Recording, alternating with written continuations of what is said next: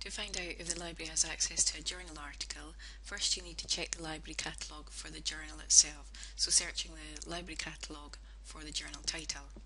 You can link to library catalogue from University Portal, over here in the left hand menu.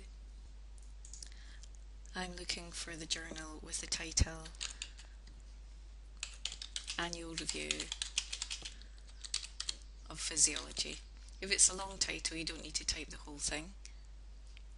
And then because I know I'm looking for journals, I can choose journals from the drop down menu option, and I'm only searching journal titles. You can see I've found two matching results in the library catalogue. The first result here, Annual Review of Physiology, is to the paper copy of the journal. So I'll have a quick look at this. This tells you that we have the journal in the library shelved in Journals X for Biology, in the biology journals, and it tells you what volumes and years of the journal the library has. So we have from 1960 volume 22 up to 2012, the most recent volume. I'm going to return to my list of results and look at the second result here, and you can see that this is the electronic version of the journal. I'm going to look at this record, and the catalogue tells you which particular years of the journal we have access to electronically. So we have from 1996 to present. I've linked to the journal itself, so the next thing I need to do is browse the journal to find the particular year, volume, issue and page numbers of the article that I'm interested in. Each of the journal websites will look slightly different, but it's normally the same sort of process, browsing through different volumes and issues to find your article. So my article was in the year 2000. So I'm going to look at volume 62 from the year 2000 in more detail. So this is a table of contents for that volume.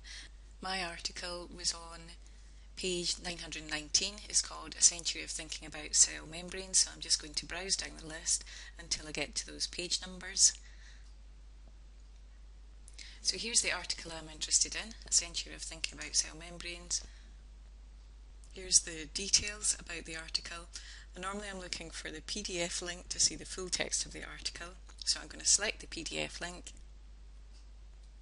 This is the article, the full text, and from the PDF I can choose to print or to save the full text PDF file. I'm just going to go back to that brief details of the article page.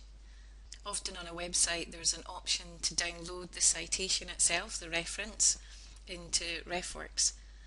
So it might say something like download or export citation, export reference, something like that. Look for that kind of link.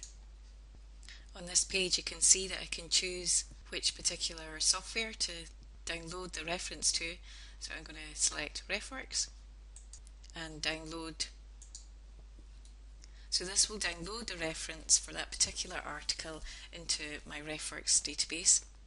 And I already had the RefWorks database open. So I'm going to switch to RefWorks, view the last imported folder, and here's the reference.